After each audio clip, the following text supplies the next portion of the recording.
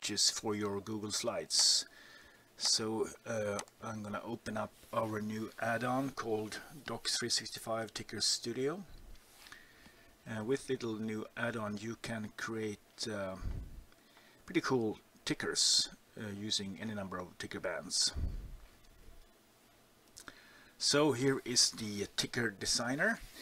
I have up here I have the editing area, and down here I have a preview. So let's say I just want to have a simple first ticker here. I'm going to edit the text. My first ticker with this text, and down here you can see the scrolling right to left. If I want to change the order, I click on properties here, and then I click animation. I can change the horizontal to left to right. I can also change the vertical sliding. I can animate the fill and the text color too if I want to. So when I'm done, I can just say insert GIF and close, and this will generate the actual GIF image and insert it into the Google slide.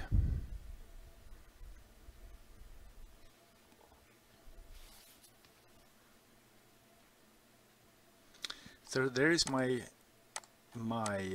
ticker. I can move it up here. Okay, let's say I want to do some more fancy things. I can go back to my ticker studio. As you can see, it remembers what I added last time. This is saved in a ticker project file on in your G drive. So let's say I want to have another ticker band. I just click here. I get another one at the top. I can sync that to the bottom. I can make that one a little bit smaller, and I can of course edit that text if I want to. I can go to colors here and change the text color. Let's pick from the Google colors here. I'm gonna make that the Google green.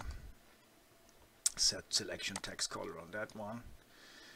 Let's make this one the Google red, just for the sake of it. So I have now a ticker with two bands moving in different directions, and the same thing again. I can just say insert the GIF and close, create the actual GIF image,